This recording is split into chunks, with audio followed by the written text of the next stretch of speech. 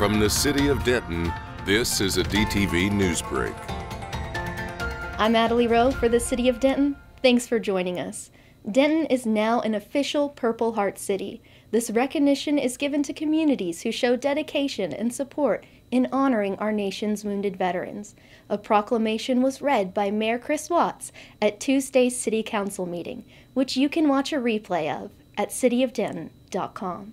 The Legacy Lab is the Denton Public Library's newest service, and you can find it at the Emily Fowler Central Library.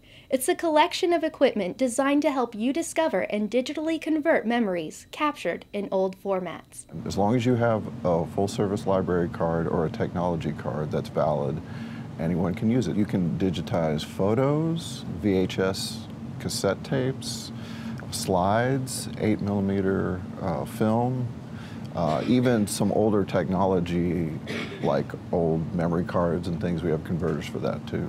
Seeing people's reactions on their faces when they find something or they're looking at something that they haven't seen in decades maybe, and you can tell just by their expressions they kind of get lost for a minute because they're going way back in the memory, and you never know what people bring in. It's important for their own family history to preserve it for future generations, so that information doesn't get lost, and it's fun too.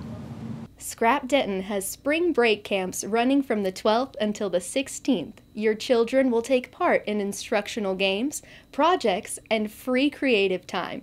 Register online at scrapdenton.org to reserve your child's spot. That does it for this edition of DTV Newsbreak. For the City of Denton, I'm Natalie Rowe. Thanks for watching.